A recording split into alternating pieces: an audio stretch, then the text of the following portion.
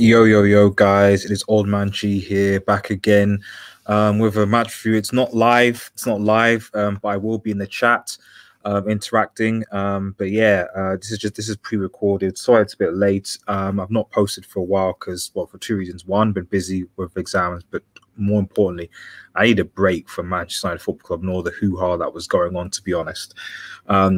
But we're back, unfortunately, and I can already sense that there's a lot of pessimism around Manchester United. I think Solskjaer believes that he can turn it around. I don't think he will, but the proof is in the pudding, you know. So, but before we get into, if you need to channel to like, share, and subscribe to Red Devil Studio, follow us on Twitter. We are United X. Smash that notification button. Latest United news and then some, and also consider subscribing to my second channel, Red Marvel, where I post a lot of movie reviews, entertainment news, and I react to it and all the rest of it. So head over there. Link is going to be in the description. So let me just get the cat out of the room for a second here. I'm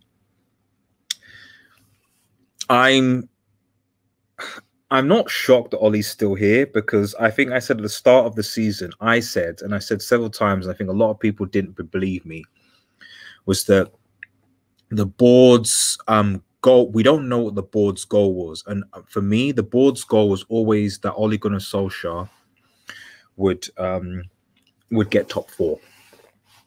That was the goal. Get top four and progress in the Champions League, you know, maybe potentially get one of the domestic trophies. For me, that was the goal from the board. I think a lot of people thought that because we signed Ronaldo, Varane, and Sancho, that it meant the goal was to challenge for the title. I didn't think so, predominantly because when you look at the nature of those signings and when you look at how we got them, they weren't really planned. You know, if they were planned signings, then you can make the case, but they weren't planned. We were never going to get Ronaldo. It's just so happened that he became available, but there was no plan to get him. That's the first thing. Two, the Sancho, we were always going to get him. We just wanted to get a cheaper price. You know, it was 2 years, it was expected signing. And then free Varane, again, similar thing. Real Madrid were offering him a contract extension. He refused. He wants a new challenge. And the reality is that there was no other team, because Chelsea and PSG and the like had already got their defenders sorted. You know, Liverpool didn't need him. PSG didn't need him. Chelsea didn't need him. Obviously, he was leaving Madrid. Bayern didn't need him. You know, so really, United were really the only team I'd say that was in for him. So when you look at, like I said, all the signs that we've got, they were not planned tactical signings. So why I say this, because whatever you think about Ollie, at the end of the day, you know, if he is going to get sacked, it's going to be a combination of the board and basically the players turning on him. Now, it sounds like the players are potentially beginning to turn on him. I'm not entirely sure, but that he does have backing in the board. And, you know, they're going to look at the table and say the reality is that even though we've been terrible, Manchester United are still only 9 points from Chelsea in first place. Like 9 points is not a lot, considering that, like, say, a team like Juventus is 16 points from first, and people still think that Juventus is going to win Serie A. And I make that point because that's first place. That's not even fourth place, which I think is probably less. I think it might be three or four. So if that's the case, then really, you know, I don't see if Ollie goes on a run. And by run, he's going to have to beat Watford. He's going to have to beat Chelsea. He's going to have to beat Arsenal. I don't see him getting sacked, at least until the end of the season. But it's going to be a big ask to beat Watford, Arsenal, and Chelsea, and especially because Watford actually are unpredictable and play good. I think people think that we're going to easily beat Watford. I don't think it's going to. I think it's going to be a very difficult game, especially based on the line that you can see next. I'll talk about in a second. But also, again, has he lost the dressing room? Are the players playing for him? We don't know. We're hearing things from Lingard. Obviously, Pogba's out till January, so he's not there.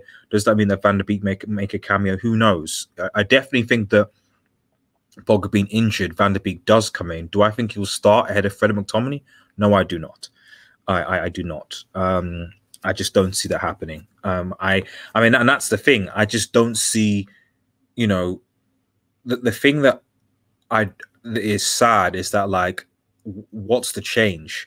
You know, it's a change. He's going to go to a back three. and persist with that, certainly against Watford, that's a bad idea.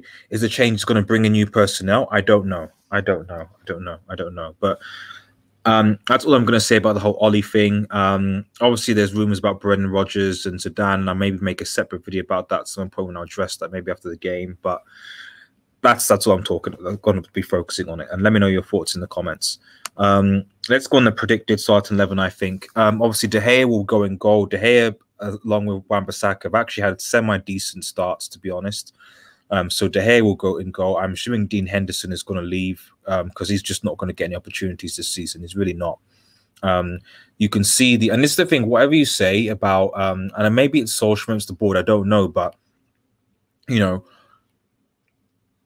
we keep some of these players, like, we could have, if we were a properly run club, we should have said, listen, okay, De Gea is going to be the number one. You sell Dean Henderson for maybe, you can get a good sign for maybe 15, 20 million. You sell Lingard for the same. So you've already got 30 million, maybe 45 million there. Possibly maybe even Dallo, and then suddenly you've got enough to buy a defensive midfielder, but the club won't do that. But anyway, De Gea obviously will be in goal. Wan-Bissaka left back, although Dallo might want to try and push his way in. I'm not sure how that will work, to be honest.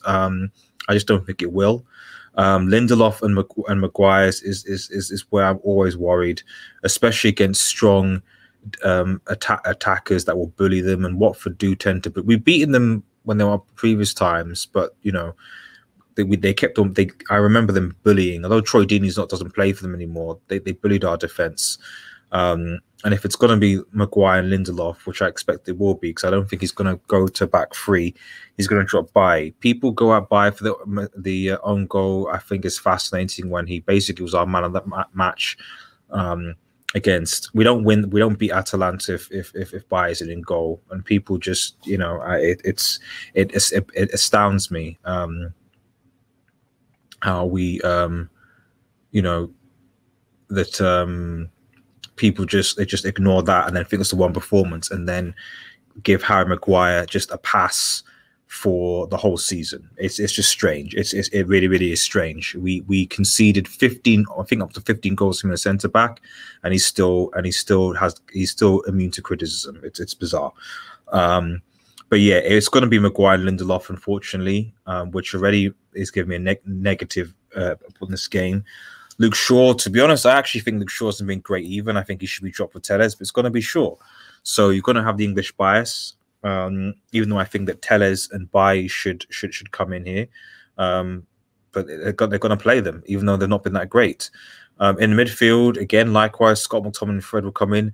I think that with Pogba being out, Van der Beek will start to get more opportunities, especially if, in an ideal world, we can kill off this game early on. I don't think it will happen, but if we get some goals, if we score, then I wouldn't be surprised if, say, if Van der Beek comes on for some good game time and really can come onto this game.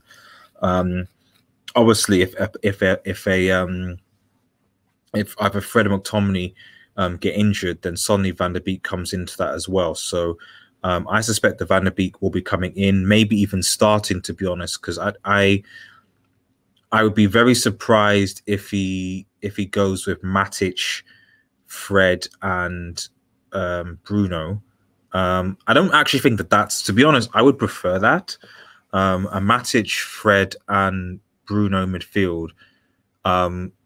I would prefer more than a McTominay and Matic, or McTominay, or basically anyone with McTominay, to be honest. McTominay and Van der Beek is actually okay. But yeah, that's what I would think. But I think this is what he's going to go with. Bruno obviously in the cam, and I think the front is going to be interesting because he's got to get Cavani in this team. Cavani is apparently fit. He's recovered. You've got to throw Cavani in. Cavani, Ronaldo needs Cavani. Ronaldo needs that type of support striker with him. Even though Cavani's out at number 9, and we played, and I'm going to be honest, we often played better with him as a focal number 9. We need Cavani in this in this team. So we need Cavani to help Ronaldo. The only thing I guess you query is that, do you want to risk him getting an injury for the Villarreal game? Because if I'm perfectly honest, the Villarreal game is much more important. much more important. You know, if United lose to Villarreal, I think it's pretty much Europa League. If I remember, in the United are top. I think they have. Okay, we beat Villarreal. We beat and we drew with Atalanta. We've got 7 points. And Atalanta have, I think they also have 7 points because they drew with Villarreal, so they have 5 points because they drew with Villarreal and they drew with United. They lost to United and then they beat them, so they've got 5. Villarreal, sorry. I think also Villarreal. How many points do Villarreal have? Villarreal drew with Atalanta, lost to United, beat Young Boys twice. They've got 7 points as well. So United just based head to head, they're fine. So it's kind of important that United get something from the Villarreal game. If they lose to Villarreal, then you're in an unfortunate scenario where, because I think United will beat Young Boys at Old Trafford, so I think we'll get up 10 points. But you know, if we lose to Villarreal in Spain, then you're going to have the unfortunate scenario of because Atalanta will beat will probably beat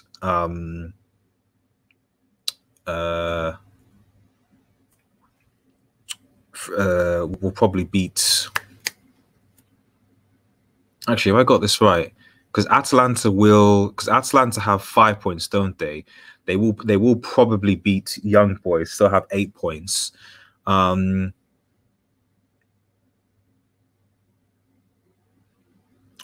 wait, maybe. That's an interesting one because they would have to. Yeah, 2 games. Atalanta would have to. So I'm thinking about this. Let me know in the comments. I think Atalanta would have to beat Villarreal. Yeah, I got this right. Because they beat Young Boy and they drew. Yeah. And if they beat yeah, because if they beat Young Boys and they'll have 8 points, then they still need to beat Villarreal. Okay, that makes sense. That makes sense. Because in my mind, I'm thinking, geez, if we lose to Villarreal, I think we'll beat Young Boys at Old Trafford. I think that's fine with 11 men. I think, and we would have done at the start, but for the red card, we'll have 10 points. It's just that I think 10 points would probably make, if we lose to Villarreal, I think 10 points would probably mean we'd finish second. I think if essentially the Villarreal game versus is because I think we should be okay, provided that we at least win one of our games. I'm going to run our director to the Champions League here, but I think it's kind of important because, to be honest, you know, I think the Villarreal game is much more important than this Watford game, if I'm perfectly honest, because I don't want to play in the Europa League. And at the end of the day, if we can get a point if we get someone Villarreal, great, awesome, we're good. If we don't and we lose to Villarreal, it might be a bit problematic, but we'll see. So, but forgive my ramble. Anyway, let's just quickly round up with the score predictions, guys. Yeah, I think that you know, I think we still should have enough to beat Watford. I mean, come on. If we can't beat Watford, then literally, because if they've got Brendan Rodgers ready, and we're going to lose to Watford, then you know I mean, he should be sacked anyway. But if you lose to Watford, that's got to be even more pressure for him to be sacked. To be honest, you know, I expect at least a dub here, and hope that some teams above United will drop points. And at the very least, that will mean that United can at least recover somewhat. But the next 3 weeks are basically going to be key and will determine United's season, because you know we're playing Chelsea and Arsenal, who are in really good form right now. And if we lose to those 2 teams, you can count out obviously the title, definitely, but also potentially even top 4. and we play obviously Villarreal and Young Boys in that period as well. And if we lose both of those games, you know, we're in trouble. We'll be knocked down Champions League. If we lose one of those games, it's a possibility. Who knows? My score prediction, though, I think we'll concede because we always do. So be 1 to Watford. But I think with Ronaldo, I think we've got what it takes. I think, and it sounds, I think a 2-1 to Manchester United is my score prediction. And hopefully that'll be the result. Anyway, guys, thank you guys for staying with me. If you're new to the channel, to like, subscribe to Red Devil Studio. Follow us on Twitter, UnitedX. Smash the notification button for latest Manchester United news.